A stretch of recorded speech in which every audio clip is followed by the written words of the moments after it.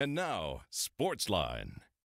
Idaho State is keeping one of their own on their new coaching staff as Hagen Graves was promoted to wide receiver coach. Graves is no stranger to the program. He played 4 years for the Bengals as a receiver, catching 115 passes and scoring 13 touchdowns. Graves was also a three-time Big Sky Academic All-Conference selection. He says he wants to continue to improve the culture of the program, I should say, and win a Big Sky Conference championship. I love it. You know, it's been kind of a long journey, playing here, and now actually getting this opportunity. It's something I've always worked for and I've always wanted, but it's been awesome.